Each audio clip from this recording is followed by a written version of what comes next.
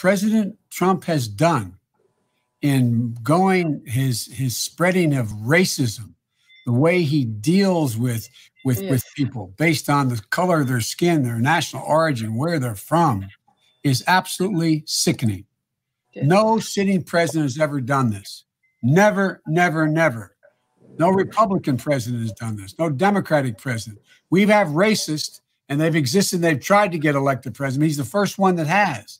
And the way he pits people against one another is all designed to divide the country, divide people, not put them together. And what you're doing is you're allowing families to be able to stay together because they're able to make a living, because you are able to be there taking care of either their elderly parent and or their child.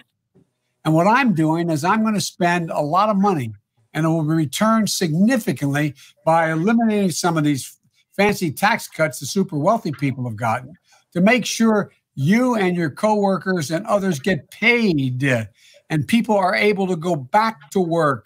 That family you're helping out, if you didn't show up, they wouldn't be able to go to work. And so you're going to put them back to work.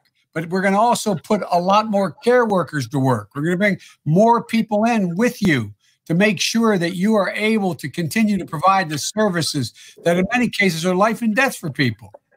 It's gigantic what you're doing. And so don't ever run yourself down based on you're from South Korea or anywhere else. Let me tell you something. The reason we're so strong as a nation is because we are a nation of immigrants.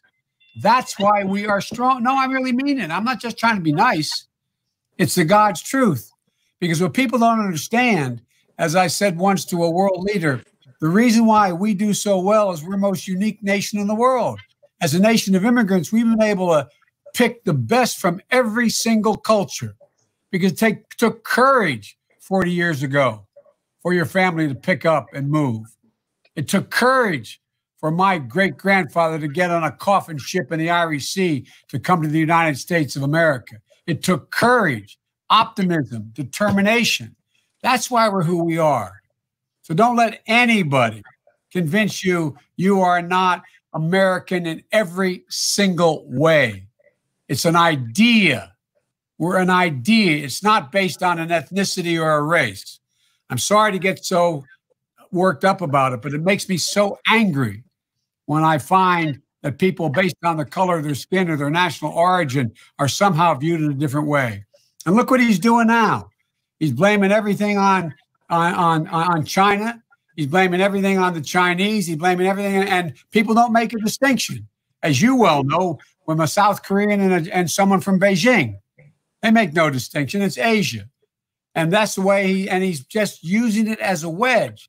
If he had moved when he should have moved, when we knew about this, Columbia School in New York pointed out there'd be 57,000 more people alive today if he moved just 2 weeks earlier.